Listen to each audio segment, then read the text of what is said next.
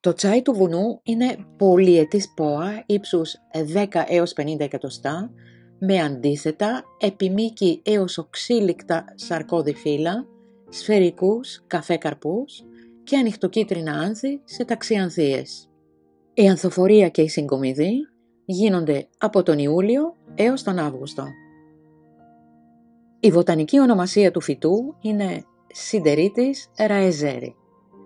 Η ελληνική ονομασία είναι σιδερίτης. Είναι επίσης γνωστό με άλλες λαϊκές ή κοινές ονομασίες όπως τσάι του βουνού, τσάι του βελουχίου, μαλοθύρα, σιδερίτης, καλοκοιμηθιά. Όποιος ή όποια γνωρίζει κάποια άλλη ονομασία, ας αφήσει ένα σχετικό σχόλιο κάτω από το βίντεο. Το φυτό ανήκει στην οικογένεια των χίλανθων και στο γένος σιδερίτης που περιλαμβάνει περίπου 150 είδη. Από αυτά, τα πιο γνωστά στην Ελλάδα είναι το τσάι της Εύβοιας, το τσάι του Μαλεβού ή τσάι Ταιγέτου, το τσάι του Ολύμπου, το τσάι της Κρήτης και το τσάι του Παρνασσού ή τσάι του Βελουχιού.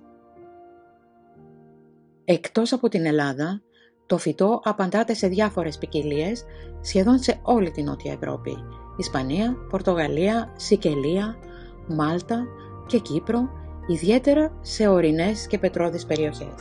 Στην Κύπρο μάλιστα, το τσάι του βουνού είναι γνωστό με το αρχαίο ελληνικό όνομά του, σιδερίτης. Απαντάται επίσης και σε άλλες χώρες όπως Αλγερία, Μαρόκο, Αίγυπτο, Γαλλία, Ελβετία, Ιταλία, Αλβανία, Βουλγαρία, Μεξικό, Περού, Ιαπωνία. Αυτό το βότανο είναι γνωστό από την αρχαιότητα και αναφέρεται από τον Θεόφραστο 372 με 287 π.Χ. και τον Διοσκουρίδη 10 μετά Χριστόν αιώνα. Η ονομασία σιδερίτης προήλθε από τη λέξη σίδηρος εξαιτίας της ικανότητάς του να θεραπεύει τις πληγές που προκαλούνται από σιδερένια αντικείμενα. Σύμφωνα με μια άλλη εκδοχή, ονομάστηκε έτσι επειδή αποτελεί φυσική πηγή σιδήρου, αφού στα ροφήματα που παρασκευάζονται από αυτό περιέχεται αρκετός σίδηρος.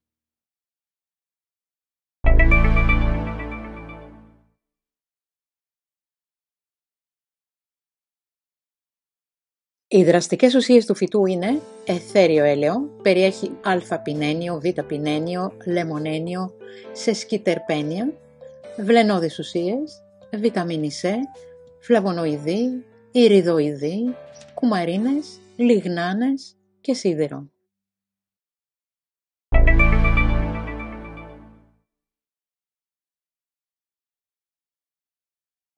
Χρησιμοποιείται υπό τη μορφή αφεψίματος των φύλων ως αντιφλεγμονώδες, αντιθρομβωτικό, αντιυπερτασικό, σπασμολυτικό, αντιμικροβιακό, ηρεμιστικό και αντιοξυδωτικό.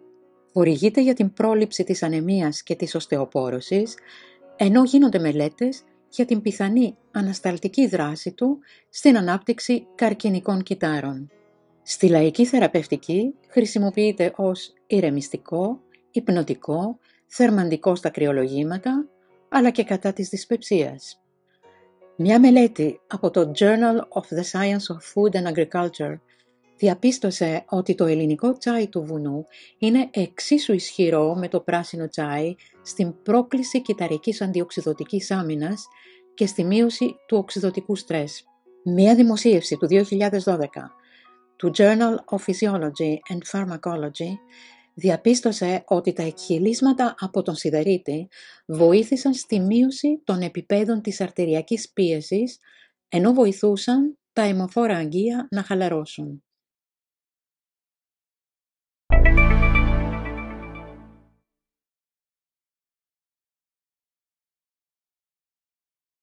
Ως ηρεμιστικό και ανοσοενισχυτικό κατά του κρυολογήματος, χορηγείται υπό τη μορφή αφεψίματος, δηλαδή τσάι, μία κουταλιά της σούπας από ξηραμένα φύλλα, βράζουν σε νερό. Πίνεται 4 με 5 φλιτζάνια ημερησίως. Αυτό το αφέψιμα είναι καλό για τις παθήσεις του αναπνευστικού και τις παθήσεις του ουροποιητικού, αφού είναι ένα καλό διουρητικό. Αν στο αφέψιμα προσθέσετε ξυλαράκια κανέλας και μέλι, θα είναι μαλακτικό και αντισηπτικό για το βήχα. Με τους ξερούς ανθοφόρους βλαστούς φτιάχνετε τσάγια που γίνονται με την προσθήκη μικρής ποσότητας δρόγης μέσα σε νερό που βράζει. Το αφήνετε λίγα λεπτά και ακολούθως το στραγγίζετε. Το ρόφημα που είναι πλούσιο σε σίδηρο είναι αρωματικό, υπόπικρο και θεωρείται ως ευστόμαχο, τονωτικό, εφυδρωτικό και αποχρεμπτικό. Σε αντίθεση με τα άλλα τσάγια, το τσάι του βουνού δεν ερεθίζει το νευρικό σύστημα και γι' αυτό δεν προκαλεί αϋπνία και είναι φυσικό αφού δεν έχει καφεΐνη. Το τσάι του βουνού θεωρείται επίσης ιδανικό για τους πόνους στο στομάχι και τη δυσπεψία. Το βότανο αποτελεί επίσης συστατικό πολλών τροφών και γλυκισμάτων. Μία πρόσφατη μελέτη έδειξε ότι εκχυλίσματα από το φυτό μπορούν να βοηθήσουν στην πρόληψη και τη θεραπεία της νόσου του Αλτσχάιμερ και της άνοιας. Και σύμφωνα με το Journal of Alzheimer's Disease, η κατανάλωση τσαγιού του βουνού έχει θετικό αντίκτυπο στις υπάρχουσες ψυχικές και γνωστικές καταστάσεις. Αν αυτό το βίντεο σας άρεσε, χαρίστε του ένα like, διαδώστε το αν δεν σας κάνει κόπο και κάντε εγγραφή στο κανάλι meacolpa. Αν θέλετε να δείτε κι άλλα κόλπα και χρήσιμες πληροφορίες σε διάφορα θέματα, επισκεφτείτε τον ιστότοπό μας που είναι το meacolpa. Εκεί σίγουρα θα βρείτε κάτι που σας ενδιαφέρει, αφού υπάρχουν ενότητες για την υγεία, το σπίτι, το κήπο, τη μαγειρική, τα μαστορέματα, τη ζαχαροπλαστική, τη διακόσμηση, τις κατασκευές και πολλά άλλα. Τελειώνοντας, αφού σας ευχαριστήσω που είδατε αυτό το βίντεο, να σας θυμίσω να κάνετε εγγραφή όσοι δεν το έχετε ήδη κάνει και να κάνετε κλικ στο καμπανάκι που βρίσκεται κάτω ακριβώς από αυτό το βίντεο για να λαβαίνετε άμεσα κάθε καινούριο βίντεο.